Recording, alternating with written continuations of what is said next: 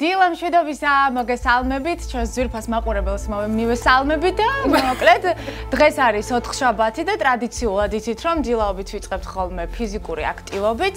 დღეს გადავწყვიტეთ რომ გავაკეთოთ იოგას ასანები და გვყავს ძალიან კომპეტენტური ადამიანი სტუმრად. მარიამ მამალაძე. იცოდით რომ იოგით დაწყება, დილის იოგით დაწყება არის ერთ-ერთი ყველაზე კარგი საშუალება თუ როგორ შეგვიძლია დავიწყოთ დილა. იმედი მაქვს რომ თქვენც შემოგვიერთდებით და არა მარტო ჩვენ ვიზამთ ამ ყველაფერს, თქვენც დაიფენთ თქვენს ხალიჩებს და ჩვენთან ერთად გავაკეთებთ ამ ყველაფერს. შეგვიძლია რომ დავიწყოთ. კი, თქვენ იცი რა, მე მაქვს ერთი ეგეთი იდეა, თქვენ ივარჯიშეთ, მე დაგაკვირდებით და მე ჩავიწერ, კი ბატონო. ზუსტად ასე მოვიქცევით და თან დავსვამ კითხვებს, საინტერესო კითხვებს, თქვენ თან მოისმენთ და თან როაში გეშალოთ. კი ბატონო. სუპერ. ესე იგი, პირველად ვიწყებთ რითი. უნდა დავწყოთ 4-ზე. რადგან არის დილა, სხეული არის ჯერჯერობით გამოუღვიძებელი, დავიწყებთ მსუბუქი ვარჯიშებით, რომელიც გამოგვიღვიძებს ხერხემალს. ხელის მტევნებს მოვათავსებთ მხრების ქვეშ, მუხლები მენჯების სიგანეზე. გადავანაწილოთ ძალა, კარგად თითებზეც რომ მაჯები არ დაგვეტვირთოს, შესუნთქვა ეს არის წელი ქვემოთ, თავი ზემოთ ფრთხილად, ამოსუნთქვა პირიქით ხერხემალს. გაჩავთ ზემოთ, კისერს ვაგრძელებთ, ნიკაპი მიდის გულმკერდისკენ, მუცელი უახლოვდება ხერხემალს. ვცდილობთ რომ შესუნთქვა იყოს ხერხემლის ჩახრის მოძრაობის სინქრონულად და პირიქით. დავამთხვიოთ უნდა ერთმანეთს სუნთქვა და მოძრაობა. 5-ჯერ, 6-ჯერ გავაკეთებთ ასეთ მოძრაობას.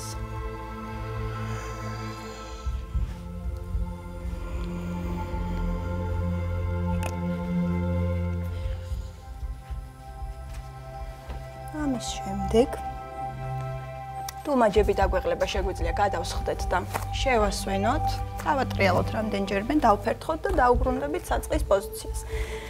კატაძროხა ჰქვია ამ ვარჯიშს. ესე იგი შეიძლება კატაძროხა, იმიტომ რომ კატასავით იწყელებ. ეს არის ძროხა და ეს არის კატა, გაბრაზებული კატა. ანუ ორი ერთია. კარგად გამოგდის გაბრაზებული კატა. ამის შემდეგ არ გამომდის რა? ვიცოდი. ავიღოთ მარცხენა ფეხი და გავჭიმოთ კარგად. მე მარჯვენა და მარცხენა რომ. ვეკაჩებით უკან. თუ საკმარისი ძალა გვაქვს მაჯებში, შეგვიძლია მივაყოლოთ საპირისპირო ხელი წინ. საპირისპირო მხარეებზე ვქაჩავთ კიდურებს. საჯდომის და წელის კუნთები არის აქტიური, მუშაობთ ბალანსზეც, ფოკუსზეც და თანდათან გაძლიერდება კიდევაც კიდურები და გახდება უფრო მარტივი ეს მოძრაობა. ვისაც უჭირს ხელებზე დაყრდნობა, მოსაძლიერებლად არის კარგი. სუნთქვა თავისუფალია. შემდეგ მეორე მხარეს. რამდენიმე წამიან დაყოვნებებს ვაკეთებთ. დაუკვირდეთ, თუ გვაქვს საკმარისი ძალა მაჯაში, მივაყოლოთ საპირისპირო ხელი. თუ არ გვაქვს, შესაძლოა გავაკეთოთ ორივე ხელით ქვემოთ. კისერი თავისუფალია, არ დავტვირთავთ. რა მაგარია. გრძნობთ აუცილებლად წელის კუნთებს. ჩამოვეშვებით. თუ ისევ დაგეტვირთათ მაჯები, შეგიძლიათ რომ შეასვენოთ აუცილებლად. გავიტანოთ ოდნავ ხელები წინ. უნდა გავახუროთ მთლიანად სხეული და მენჯები. ჩავიხრებით უკან, შესუნთქვასთან ერთად გადავალთ წინ, ამოსუნთქვასთან ერთად წავალთ უკან. 5 წრე გავაკეთოთ ერთ მხარეს. ტრიალებთ. ხილად მოძრაობთ, ფაქიზად. და შევცვლით მიმართულებას. შესუნთქვასთან ერთად წინ, ამოსუნთქვასთან ერთად უკან.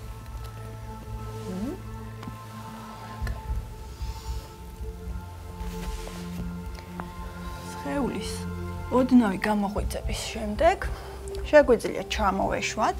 1-2 სუნთქვა უბრალოდ შევისვენოთ. თუ სუნთქვა აიმყრევა, ყოველთვის უმჯობესია შევისვენოთ და 7 ტემპით განვაგრძოთ ვარჯიში. შესვენების შემდეგ მოვექცეთ ასეთ პოზიციაში. იდაყვები მხრების ქვეშ, ხელები წინ არის. დიახ, სფინქსი. ვარჯიშობთ იოგას. თეძოები შიგნით. აქედან მხრები უნდა გავშალოთ, გულმკერდი ოდნავ გამოდის წინ. შეგვიძლია ავწიოთ თავი. თუ კისერზე რამე პრობლემა გვაქვს, არ დავაწოთ ზედმეტად, შეგვიძლია გავიხედოთ წინაც. რამდენიმე სუნთქვა, ყონდებით, მსუბუქი უკან ზნექია, არაფერი განსაკუთრებული, ვიხსნებით, ცოცხლდებით. რამდენიმე სუნთქვის მერე ჩამოვეშვებით და კვლავ შევისვით. მუცელზე მწოლიარე ვარჯიშები უმჯობესია ვაკეთოთ მუდმივად შესვენებებით. ტვირთავთ ზურგის კუნთებს. ხელები წავა უკან, ხელის გულები არის ხალიჩაზე. წამოვწიოთ ერთი ფეხი, ისე რომ მენჯი დავტოვოთ ქვემოთ, კვლავ გააქტიურებულია საჯდომის და წელის კუნთები. 5 წამის განმავლობაში ერთ მხარეს, 5 წამის განმავლობაში მეორე მხარეს.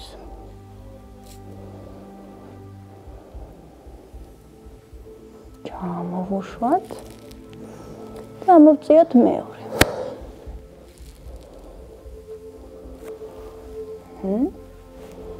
ამ დროს თავისუფლად სუნთქავთ. თავისუფალია სუნთქვა, ზედატანი თავისუფალია. სუნთქვა არ უნდა შეგვეზღუდოს არსად. დავეშვათ. 1-2 სუნთქვა შესვენება, შემდეგ მოვიცვათ მთლიანად ზურგის კუნთები. შევისუნთქოთ და ამოსუნთქვასთან ერთად თავი და ზემო და ქვემო კეთილები წარმოვწიოთ ყველაფერი ერთად. გაფრინდი, შალომერც. მართლა მერცხლებს გავხართ. ახლა რა გიყურებთ? მერცხლები. დავუშვათ ფეხები, ხელები გულმკერდთან, წამოვიწიოთ, გადმოვიდეთ ბავშვის პოზიციაში, რომელიც არის შემასვენებელი ვარჯიში, შუბლი უნდა დავუშვათ. შეგვიძლია აქ მუხლები დავაშოროთ ერთმანეთს. კარგად ჩავდიდეთ. თუ არაკომფორტულად ვართ, შეგვიძლია ასეთი შემაღლება გავუკეთოთ, კისერს და ჩამოვაყრდნოთ შუბლი კომფორტულად. უნდა მოვადუნოთ ამ პოზიციაში ზურგის კუნთები და ყველა ნაწილი უნდა დავასვენოთ. სუნთქვა თუ ამღვრეულია, დავამშვიდოთ.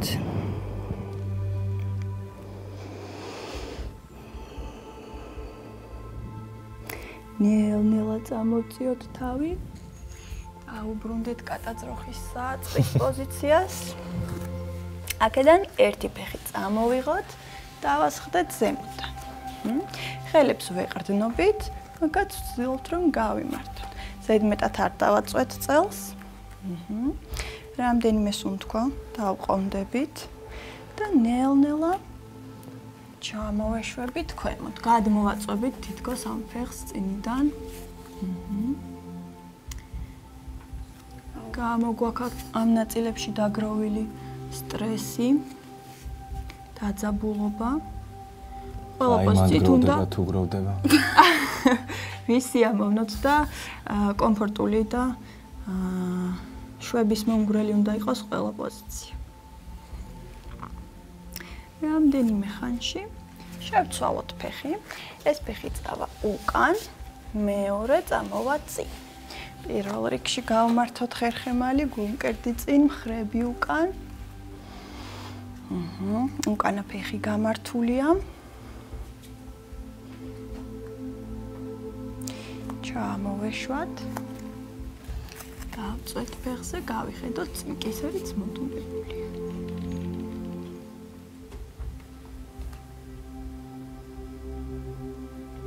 ამის შემდეგ უნდა გადმოვტრიალდეთ გვერდულად. დავწვევით. ასე, იდაყვამდე ჩავეშვებით, ერთხელ ამოვიდებთ თავის ქვეშ. ისე პირიქით რო ქნა უფრო კარგი. ქვედა ფეხი. როგორ? მე? პირიქით რო ქნა. არ აქვს მნიშვნელობა. ხო, იმიტომ რომ დაინახავ რა საკეთებს. ხო. რა უნდა გავაკეთოთ? შემიძლია ისე უხსნო. ქვედა ფეხი არის გამართული. ეს არის დამასვენებელი პოზიცია, ძალიან კარგია წელისთვის. ავწიოთ ზედა ფეხი. თუ შესაძლებელია რომ ჩავეჭიდოთ თითებს ისე რომ დარჩეს მუხლი გამართული, ასე ჩავეჭიდოთ, ან შეგვიძლია მუხლის უკან მოვიკიდოთ ხელი და ოდნავ მოვქაჩოთ თავისკენ. ქვედა ფეხის კუნთები გავააქტიუროთ, რომ შევინარჩუნოთ წონასწორობა, დავყონდეთ რამდენიმე ხანს. მყესები უნდა ვიგრძნოთ, როგორ იჭიმება. ასეთ პოზიციაში ფეხებისთვის ძალიან კარგია სისხლის ცირკულაცია. უმჯობესდება. ვამუშავებთ ტანის გვერდით ნაწილებს, ყონდებით რამდენიმე ხანს. ნელ-ნელა დავუშვებთ ამ ფეხს და რა თქმა უნდა მეორე მხარესაც გადმოვტრიალდებით. მოვექცევით კომფორტულად. წამოვწევთ ფეხს, სადაც შესაძლებელია ჩავეჭიდებით, სუბუქად მოვკაჩავთ თავისკენ. თან გარიყულად უგრძნობთ ყველაფერი. რადგან დილა არის ზედმეტად არ მიაწვეთ, არც ერთ ნაწილს გამოუფხიზლებელი არის სხეული და სჭირდება ყველგან ფაქიზი მოპყრობა. ამის შემდეგ წამოვსხდეთ რამდენიმე ვარჯიში გავაკეთოთ მჯდომიარე პოზიციაში.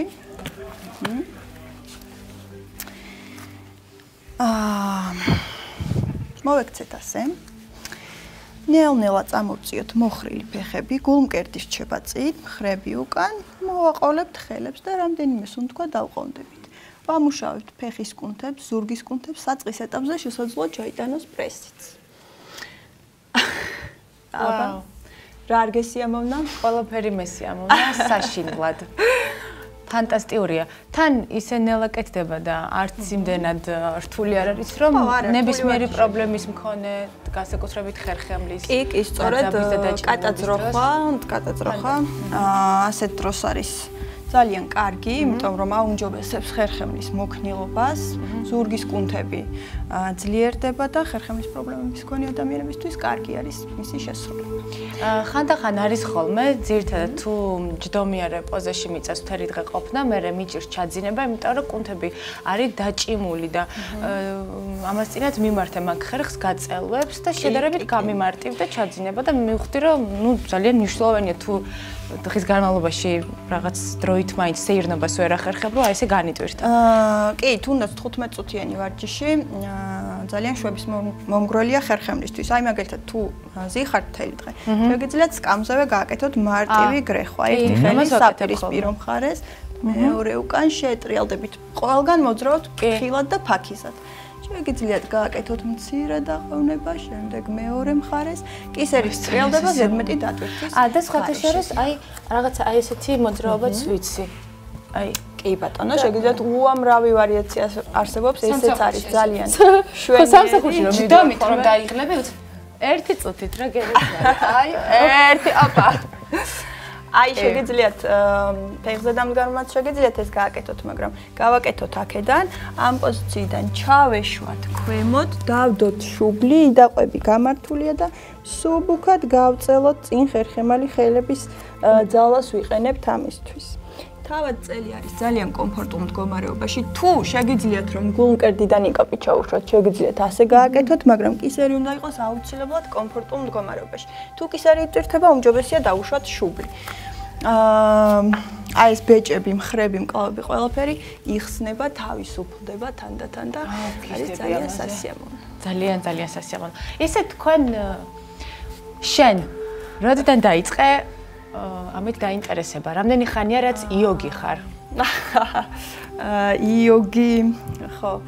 არ ვიცი, რამდენიმე წელია რაც დაკავებული ვარ იოგით. თუმცა როგორ დაიწყო მე ეს? ადრე მქონდა. მაგრამ მე გაწყდა დიდი წვეტა იყო და მე ისე მიუბრუნდი. პირველი დაინტერესება ერთმა ადამიანმა მომცა. და რჩევა მოგცა და რამე პრობლემა გქონდა თავიდან და ამიტომ გადაწყვიტე რომ არა, ზოგადად აღმოსავლეთით ვიყავი დაინტერესებული ინდოეთით, ასეთი რამებით და ეს ადამიანი გამოჩნდა უცებ ჩემს ცხოვრებაში და მაშინ დავდიოდი იოგაზე რამდენიმე მცირე ხანს. და მაშინ დავინტერესდი. ცოდნა გადმოგვეცი. შენ კატაძროხა გამოგდის კარგად. კატაძროხა. ძროხა გამოგდის. აი და ხო. მე პირიქით. მაგრამ ორივე სასარგებლო და საჭირო აღმოჩნდა თუ. აი ეს რისი ვარჯიშია? საკუთარი თვითრწმენის ვარჯიში არის. რამდენ ხანს გაჩერდება? აბა თუ ავიწევი ნელ-ნელა. მიდი აბა. მიდი. მოტოსის. ეხლა ეს რო აიწიოს ნა. და ჩვენ რომ ჩამოგხსნათ რომ და. ფეხზე რომ ავდგეთ რა შეიძლება რომ გავაკეთო? კი ბატონო, შეგვიძლია მისი მსგავსი ვარჯიში გავაკეთოთ. დავდგათ ტერფები ერთად. შეასუნთქვასთან ერთად ჩავსხდეთ მუხლებში. ნახევრად ისეთი თქოს სკამზებს ხდებით, ხელები წამოვწიოთ, გავიხედოთ წინ. რამდენიმე ხანს დავყონდეთ ასეთ მდგომარეობაში. მუხლებში, შენ არ აკეთე. კი ბატონო, ხელები რჩება ზემოთ. ტვირთავთ ფეხის კუნთებს. ფეხის ძალის მოსამატებლად არის ერთ-ერთი მშვენიერი ვარჯიში. არა, წვევებისთვის ასევე კი და ბარწაყები განსაკუთრებით. თუ დაგვეღლება ფეხები, შეგვიძლია აქაც დავფერთხოთ, მსუბუქად შევისვენოთ. რამდენიმე ვარჯიში შეგვიძლია გავაკეთოთ ფეხზე მდგომარე პოზიციებიდან. მაგალითად, რადგან ახლა დავტვირთეთ კუნთები, ახლა პირიქით გავწელოთ. გავანეიტრალოთ, დავდგათ მხრებზე ცოტათ დიდი ნაბიჯი, მარჯვენა ტერფი ჩავატრიალოთ ბოლომდე, მარცხენას წვერი შიგნით. შევისუნთქოთ, მხრები ერთ ხაზზე გავშალოთ და ასევე ჩავეშვათ საადამდეც შევძლებთ. მარცხენა ხელი უყურებს ჭერს, ჩვენ ვუყურებთ მარცხენა ხელის თითებს. მუხლები არის გამართული, გრძნობთ როგორ იჭიმება მყესები. მიყვარს ძალიან ეს ვარჯიში. რამდენიმე ხანს დავყომდებით ერთ მხარეს, წამოვდგებით, ჩამოვატრიალებთ ტერფებს და მეორე მხარეს. შესუნთქვა. თავარია რომ წინ არ მოვიხაროთ და ზუსტად გადავიდეთ გვერდზე. კი, მხრები რჩება ერთ ხაზზე, გულმკერდი არის გაშლილი. ხანდახან ეს არის არ არის ხოლმე შესაძლებელი. რომ გავაკეთოთ ყველაფერი ზედმიწევნით სწორად, მაგრამ ყველაფერს სჭირდება დრო, რომ დროთა განმავლობაში სხეული უფრო გაიხსნას და გამოსწორდეს მდგომარეობა. აი მყესის ტრავმა თუ აქვს ვინმეს მაგალითად. ძალიან ხშირი არის, როცა არასწორი გაწევლით იღებენ ხოლმე ეგრეთ წოდებულ პახზე. ამას შველის ხო რა თქმა უნდა, ნელ-ნელა გაწევლების სწორი ვარჯიშები. კი, გააჩნია დაზიანებას ალბათ. დაზიანებასაც და რას გააკეთებს, როგორი თანმიმდევრობით, რა ტემპით, ზოგი ადამიანი არის ხოლმე რომ ზედმეტ ძალას ატანს რაღაც მე მაგალითად. აი ეს იცი რა, რატომ ატანს ზედმეტ ძალას? რატო იგიჟებ თავს? მოდი, მაშინ იცი რა, თქვათ კიდევ რითი განსხვავდება ჩვეულებრივი ვარჯიშისგან, აი მაგალითად ფიტნესისგან იოგა? ესეც უთხრათ, კი ვიცით, მაგრამ ხო, ესე იგი, ვიცი არ ვიცი. პირველ რიგში იმით განსხვავდება, რომ იოგა მხოლოდ ასე რომ ვთქვათ, ფიზიკური ვარჯიში არ არის, შეგვიძლია გავიტანოთ უფრო შორსაც, მაგრამ ფიზიკური ვარჯიშის დონეზეც რომ დავრჩეთ, თითოეულ პოზიციას იმის გარდა რომ ვთქვათ, გაგწელავთ ან მოქნილს გაგხდით ან ძლიერს გაგხდით, აქვს ძალიან ბევრი ისეთ სასარგებლო თვისება, რომელიც შიდა ორგანოების დონეზე მოქმედებს და მუშაობს. ამიტომ მხოლოდ ტანის დასაყენებლად ან გასახდომად ან რაღაც ასეთ თიკუთხით არ განიხილება. ჯანმრთელობისთვის არის პირდაპირ. კი, გარდა ამისა ნერვული სისტემის მდგომარეობა უმჯობესდება ამ პოზიციების შესრულებით და აუცილებლად დროთა განმავლობაში უნდა მოვიდეს სიმშვიდე, მაგრამ ამას სჭირდება რეგულარული პრაქტიკა და არა ყოველდღიური. ყოველდღიური. იცი რა მაინტერესებს, დილის მისალმებას აკეთებ ხოლმე? ზის მისალმებას? ზის მისალმებას. კი, ზის მისალმებას. გააჩნია. როგორ რომელ საათზე დაწვევი? არა, მე ადრე ვწვევი, მაგრამ მაინც მე მაგალითად კატაძროხით უფრო ხშირად ვიწყებ ხოლმე ვარჯიშს, ვიდრე მზის მისალმებით, იმიტომ რომ ხერხემლისთვის ხო უფრო მშვიდი დასაწყისი. კატაძროხის პოზიციით რომ მოვიდეთ ტელევიზიამდე დილავებით. მე მგონი ალბათ მუხლები გეტკინება. ხო. სამუხლებით. მოიცადე ერთი. ხელები მოგიძლიერდებათ, კარგად ვისაც აჯიმანიების გაკეთება უჭირს ხოლმე კატაძროხაში დაყოვნებაც მისთვის არის. შენიერად გამოგდის. მაგარია. აღონ ცოტა ადრე მოგვიწევს გამოსვლა. ცოტა ადრე. ესე პირველისთვის რომ გამოვიდეთ. აღონ წინა დღეს. აღონ დღე პირველისთვის. კი. ბარაკენი. თავზე დადექი? თავზე კი არ და მოიცადე, სანამ ლაპარაკობთ თავზე დადგა რა ქენი? მქონდა. როგორ ვიყავი? ოთ, ეს რაღაც თავზე. ხელებზე იდექი? რაღაც თავზე დადგომას გავს. ესე მქონდა ხელები. ამაში ალბათ თავი მქონდა. და სადე გიდა? არასწორად იწყებ. დაცვაზე დაგიდგები. მაგრამ ძალიან უცნობ მდგომარეობაში ვიყავი. თუ, გინდა დაცვაზე დაგიდგები და სადე? დაგიდგები დაცვაზე. აკვე დავდგები ხელებზე, არ არის პრობლემა. თავზე ვერ დავდგები ალბათ, არ ვიცი. თავზე როგორ უნდა? თავზე დგომა, მოიცადე, არასწორად იწყებ. თავზე დგომა შესაძლოა უფრო მარტივი იყოს რაღაც მომენტში, ვიდრე ხელებზე, მაგრამ ასე პირდაპირ ვერ მოგიშვებთ. უფრო მარტივ ვარიანტს გეტყვი, თუ გინდა, მაგრამ თუ არ გაქვს გამოცდილება, ალბათ ასე 2 წუთიანი ვარჯიშით არ არის რეკომენდირებული რომ თავზე დავდგეთ. და უფრო მარტივი ვერსია რომ სადოთ? რამე, უფრო ისეთი. რომ თლად კიშრებით არ დავიმტრიოთ. ხო, მოკლედ გამახსენდა ზურგზე ვიწექი, მე ორივე ფეხი. სანთლიდან ალბათ ქონდა გადატანილი ფეხი, მაგრამ სანთლის გაკეთებას იმ პოზიციას რომ ერთი წუთი მეცა. აი ესე ვიყავი და აქედან წავედი. აი ამითი ვეყრდა ალბათ ყველა. სანთლის გაკეთებაც სანამ მთლიანი კორპუსი არ მოძლიერდება, რეკომენდირებული არ არის. სანთელი შემიძლია რომ გავკეთო.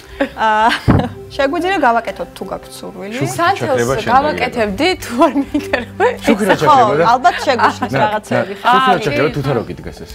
მაგრამ შეგვიძლია გავაკეთოთ მარტივი ვარიანტი, ჩვენ ქართულად ნახევარხის ვეძახით, მაგრამ ესეც ერთ-ერთი მხრებზე დგომის ვარიაცია. შეგვიძლია დავწვეთ ზურგზე, თუ შეგვიძლია, არ ვიცი. არ შეგვიძლია. ძალიან გძნობიერად ზურგები. მუცელზე დავწვებით და მუცელი გავწვებით. თორე ესენი ფილტვში. მუცელზე მწოლიარებს უკვე შევეხეთ, შეგვიძლია განვაგრძოთ ფეხზე დამდგარი პოზიციები თუ გაქვთ სურვილი. აი ესე ზურგზე როგორ დავწვევ? ნამდვილად ვერ დაწვევით ამითი. წამოვდგეთ ფეხზე. მიცადე? კაი. კარგი, განვაგრძოთ, შეგვიძლია განვაგრძოთ მეომრებით, გმირებსაც ეძახიან, დავდგათ დიდ ნაბიჯს. ჩავსხდებით მუხლის სახსრაში, ისე რომ მუხლი და კოჭი იყოს ერთ ხაზზე, მუხლმა არ გაასწროს კოჭს. გავასწოროთ მენჯები ერთ ხაზზე, გავშალოთ ხელები, მხრებიც არის ერთ ხაზზე და გამოვხედოთ მარჯვენა ხელის თითებს. ხელის გულები უყურებს იატაკს. რამდენიმე ხანს ყვავდებით ერთ მხარეს. შეგვიძლია ჩავეშვათ, ეტყობა გქონია შეხება იოგასთან, ერთი ხელი დავუშვათ ტერფის წინ, მეორე გადავწიოთ წინ, აქაც ხელის გული უყურებს იატაკს და ჩვენ შეგვიძლია გავხედოთ ამ ხელის თითებს. წამოწიეთ ცოტათი ხელი, აი ასე.